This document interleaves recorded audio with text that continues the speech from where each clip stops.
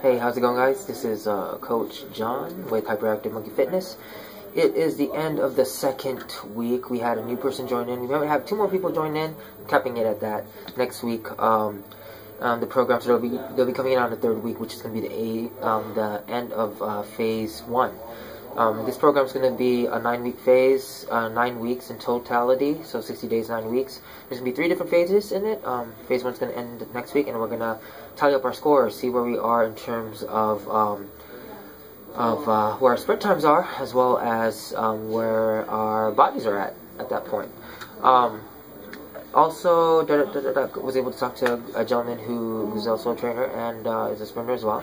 And very good news, you know, the type of exercises we're doing, this type of drills will really help to improve our speed.